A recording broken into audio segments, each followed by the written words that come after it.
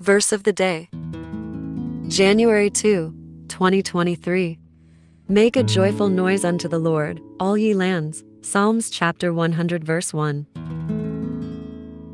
Inspiration. We need to have an attitude of gratitude and praise towards God because time and time again He has shown and proven His faithfulness. God is the God above all. He is mighty in all His ways. He is the one that deserves all the praise. Let us pray. Dear God, I just want to use this moment to give you praise for who you are. You are a great God, a good Father, a merciful ruler. Thank you for always looking out for me. I am truly grateful. In Jesus' name I pray. Amen.